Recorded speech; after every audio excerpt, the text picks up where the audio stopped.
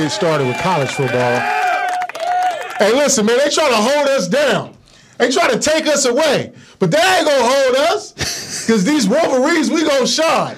Go blue. Penn State have to get that work. Maryland, you going to get that work next week. And then Ohio State. We coming for you, even without our coach. And they're trying to hold us down. Talk about we stealing signs. People been stealing signs my whole life. God damn it. Talk that talk. Yeah, man. I just wanted to get that off my chest. Yeah. Anyway, man. Colorado. Woo. Prime. Is Prime losing his juice? Shout out to Prime. There's actual drink out there that's called Prime. They ain't got nothing to do with them. But it ain't got nothing to do with Prime. Yeah. But it is called Prime, and it is like juice. Yeah. Anyway. Stay hydrated, my friend. Speaking of Prime, they are in a battle right now against Arizona, and it's 24-24. They got the ball. They actually playing pretty good today. But is Prime losing their juice? So talk about it. I don't think that he losing his juice. I just think that, you know, them areas of improvement started to show. That offensive line has been ass and was ass to begin with, even though they was 3-0. Yeah. And their defensive line is small and was small even though they was 3-0. Hey, defense been doing good. Don't disrespect the D. They number 3 in the nation for turnovers. Listen, I'm not. Yeah, you getting interception, turn the ball over. That's big. Yeah, but you still giving up hella yards. I'm just saying where their deficiencies is in the trenches. Gotcha. And the trenches is what's holding them back right now. They're not as explosive, even though they're playing well on offense. They're not as explosive. Shador is getting beat the hell up. My man is limping after almost every game. Yeah. You feel me? Travis Hunter being back has helped out, you know, a little bit on offense, and he's a real demon and dog on defense. So, but like I said, I don't think he's lost his juice. It's just, it's a part of the process. They came out hot and they got humbled a little bit, and right now you just trying to see. Prime is trying to see the character of these young men. Yeah. Because he's big into character. He's trying to see the character of these young men. It was a Instagram post that he posted the other day where one of the defensive coaches was talking about his journey. And his journey from New Jersey to North Carolina where he played ball at, and then he ended up getting drafted by the Cowboys. And he said that it was a 1,287 mile 87.8 miles for that travel. And his message was and it was like, Coach, why are you so specific about 0.8? And he was like, because in sports, you live with the specifics. And so he wanted to know, what is your 0.8? Got you. You feel me? And it was a big deal. And so, I just think that right now, the Buffaloes is being tested about their character and how they handle adversity. Yeah, of course, the hindsight, they did lose their juice. They don't have the same momentum that they was getting when they was undefeated and when they was playing earlier in the season. Not a lot of people are talking about the Colorado Buffaloes not like they were in the beginning. So yes, I will say yes, they have lost the juice. But sometimes it's okay to lose the juice because you can always get that thing back if you do what the things you need to do, like improve week to week. A lot of games I feel like, except for one game, Colorado has been in every game. Every game. Even with the lack of an offensive line, lack of a defensive line, they have been in every game. What hurts Colorado is big-time moments in big-time situations. That's what's impact them.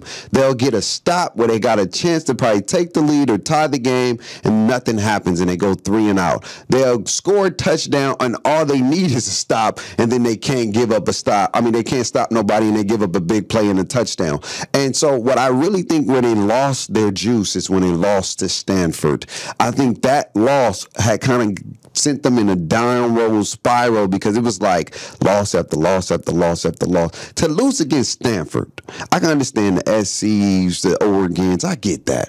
But to lose against Stanford and to be up 29-0 at halftime and to end up getting ran off the floor in the second half and to give up 270 yards, I think it was 270 or 250 on receiving from one receiver. Dude, he was eating. That boy had lunch, breakfast, dinner, and take-home plates for the next month.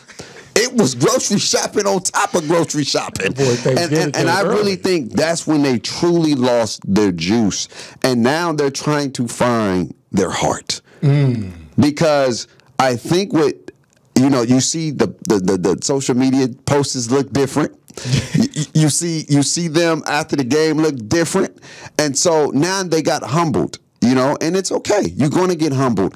And what are you going to do when you fall? It's not how many times you fall. It's how many times you pick yourself back up. And what do you do after you pick yourself back up? And right now, the Colorado Buffaloes is trying to figure out how to pick ourselves back up and how to keep fighting to be what we know we can be, because they're in every game. Even today, they're in the game with the number 24 team in the nation, Arizona, who's been balling. It's 24-24. It's not a problem of talent. It's a problem of execution. They are damn near second in the nation for penalties. That's not a disciplined football team. You're losing games by yourself. You know what I'm saying? You self-inflicting the wounds. Like, look, it's one thing for something to happen. It's another thing to cause the problem.